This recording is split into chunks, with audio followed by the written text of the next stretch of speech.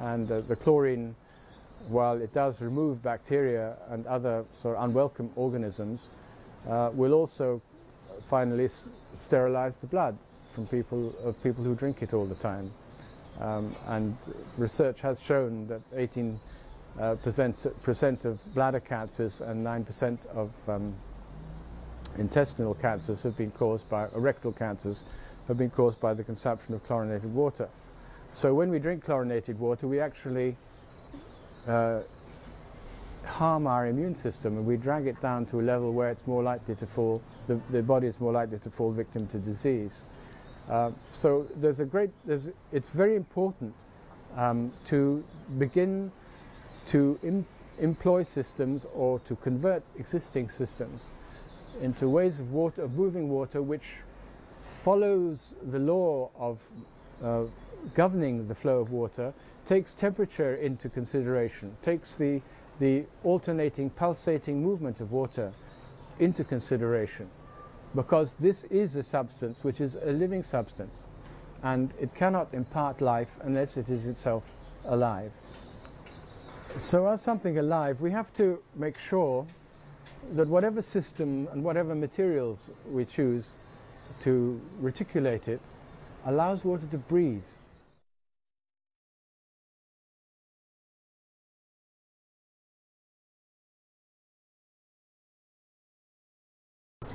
In 1938 in Nuremberg, Viktor Schauberger re-examined Lord Kelvin's water drop experiment to determine the static charge in falling water. Viktor wanted to demonstrate that water does, in its falling, generate charges. This is a device. The arrangement of it was first designed by Lord Kelvin about 1880-85. And he called it his influence machine because it demonstrated the influences of fields, in this instance static fields and positive and negative fields. Water is supplied through this vertical pipe here, splits, and then comes down, pointing downwards, and ends up with a very, very fine, the finest hypodermic needle at the end, so that the water jet coming out of this is as fine a jet as you can get. Inside this cylinder is a cylinder of brass in order to collect the charge which is falling from here. This cylinder is coated on the outside with paraffin wax to isolate it, so that the charge doesn't leak outwards from it. This is the same cylinder, and this diagonal here is a copper rod which is attached to the brass here and also attached to a strip of brass in the bottom of this receiving vessel. So the charge here is the same as the charge here, and when the water falls through, it generates either a positive or negative charge here, and the charge is reversed by the time it hits the bottom. And so a charge builds up here, let's say positive, and here negative. And according to Kelvin, the build-up of the charge is unlimited.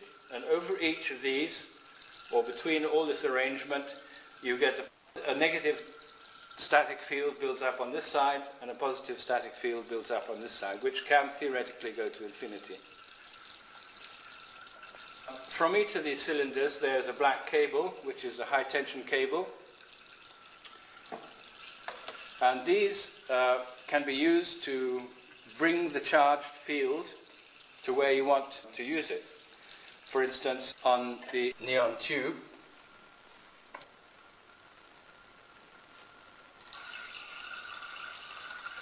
and on the electroscope. To demonstrate the charge in falling water, the charge is transferred to the inside of this, causing the foils of the electroscope to flap. There's a charge which is transferred inside without even me touching it. And if I touch it, then it's quite strong, and it'll go on flapping like this. And as Viktor Schauberger said, very good quality water. would cause this to flap 150 times before it ceased doing so. The lower the quality of the water, the fewer times it would flap. A water molecule is a dipole molecule. That means it has a positive and negative charge at each end of the molecule. And when it falls, it generates a charge because it spins. And so it generates both an electric field and a magnetic field. And this is why, with a full distance of maybe 2 kilometers or a kilometer, when rain falls onto the ground, it comes with an enormous charge in it.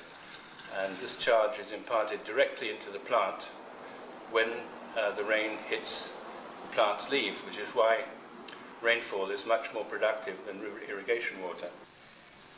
These very small, thin jets of water falling out of these hypodermic needles generates a charge. It's really a small thunderstorm, this machine, because it demonstrates that in the clouds, charges are generated by falling water, which eventually ends up in the discharge of lightning.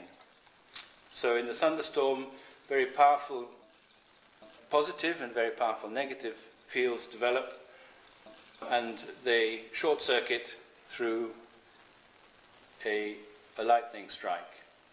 The water falling through here develops a charge, and as like charges repel each other, then at the bottom this jet starts to spread out sideways, and the water will actually start coming up again and then going down again. So in this movement you can begin to see why there are such strong up and down drafts in thunderstorms.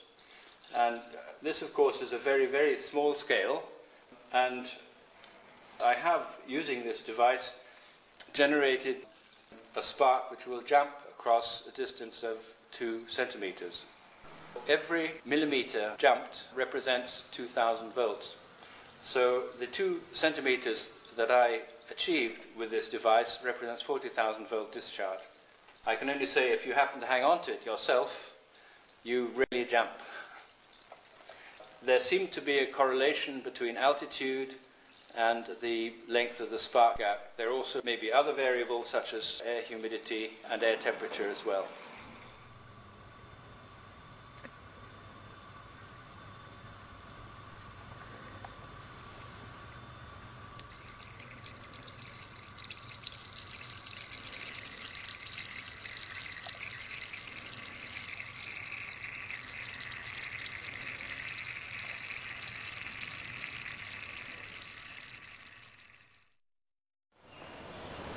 The idea is to create an implosive turbine where the water is moved from the outside inwards instead of the inside outwards, which is what's happening with all conventional propellers. Think in 3 dimensions in a very complex geometrical system which can't be described by the straight line, circle and point.